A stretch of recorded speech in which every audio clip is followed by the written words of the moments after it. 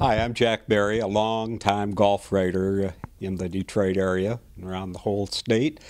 And thinking of golf brings us to a very famous player from and student at Eastern Michigan, was a co-founder of the Ladies Professional Golf Association, Shirley Spork.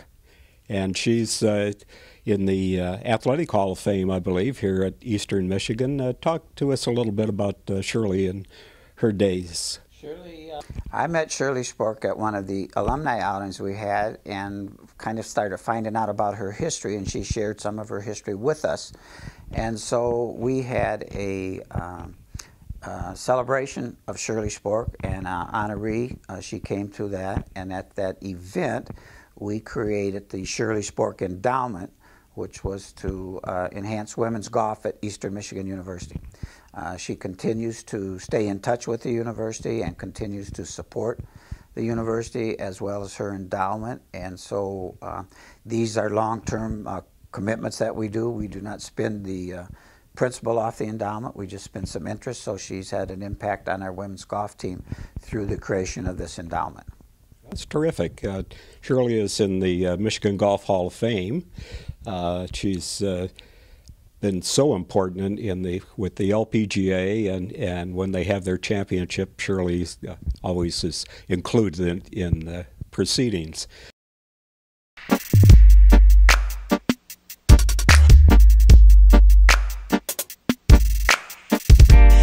One of our honorees this evening is Shirley Spork, who's looking very glamorous, I must say. Hey, thank you, thank you. I made a quick change from the 18th green. I run in the locker room and get ready for this nice celebration this evening, and I feel very honored to be part of the celebration with Mary and Betty and all the support that they're getting for the junior or for the college girls from three universities is very special. And being from the state of Michigan and being from Eastern Michigan has always been special to me, and through my education I was able to do a lot in the teaching and coaching of golf, and along with it got to play a little bit of the tour and had fun out there. But in the early days there wasn't much money and there weren't a lot of tournaments, so I thought I should use my teaching credential, and I became involved with the Golf Foundation and the education division of the LPGA. I'm a founder of the teaching division also, and it's been very rewarding for me and to see how many people I've helped give pleasure to in the game of golf. One of the things that's interesting about your very long resume is that you're one of the original founders of the LPGA, and that had to have been tough before Title IX. Well, yes, we tried to get together, and it all happened in the fall of 1949, and 1950 is when we started. And the first year we had 11 tournaments, and that wasn't enough to, put bread and butter on the table. So we all worked for manufacturers and gave exhibitions and clinics around the country. Louise Suggs with McGregor and Marilyn Smith with Spalding, and Babes Harris and Patty Berg with Wilson, and we were a very tight bonded group, and we believed in the fact that we could continue on through the help of all our sponsors that believed that ladies golf and professional golf could happen. And it's through the efforts of them and Civitan groups that supported us in the beginning that we were able to survive. And get to see all the country, and we travel by car, very seldom, once on a DC-3. And we traveled sort of in a caravan, and we had little paddles, and we'd wave out the window if we wanted to stop for gas or potty or food. Okay. And we all stayed together in the same place. They didn't have Holiday Inns in the beginning, and we stayed in motor courts. We stayed with homes, with families that were members of the club where we played. So we gathered a great nucleus of friends throughout the whole country. I can truthfully say that I've been in every state, and I have a friend in every state. So I think that's a real plus. And, Sure. we were pioneers in that we normally played a course that was brand new, had never been played in a tournament arena. And some courses we had to pick the weeds before we putted. We had to make our own pairings, and we had to make their own rulings, and we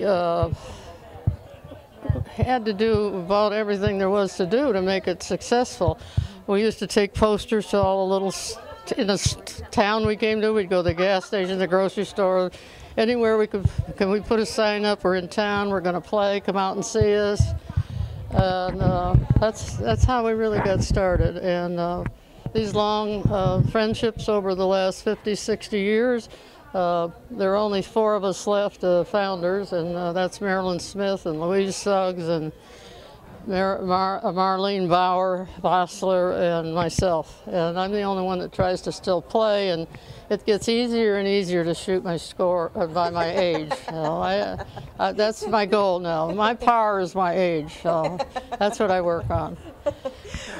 Rumor has it that you were out there teaching today. You just can't stop doing that either, can you?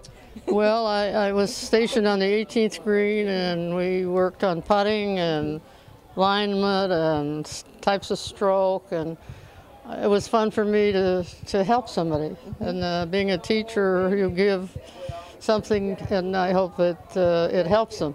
And we had a few laughs and funny shots, and it seems like everybody had a good time, and it was for a great cause to help support 3 major universities for their women's golf.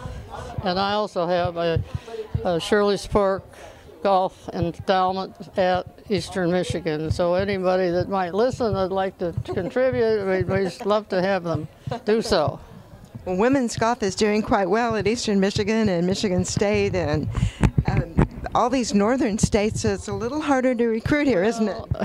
You know, I grew up here, and we didn't have competition. There was no women's golf program. And when I played in the intercollegiate, I paid my own way, went to the tournament, won the national championship, came home, was not honored because you weren't supposed to excel in individual sports. But yesterday I got a letter from Eastern Michigan. I finally got my letter, my E. I got my You E. did? Yeah, I got my real E.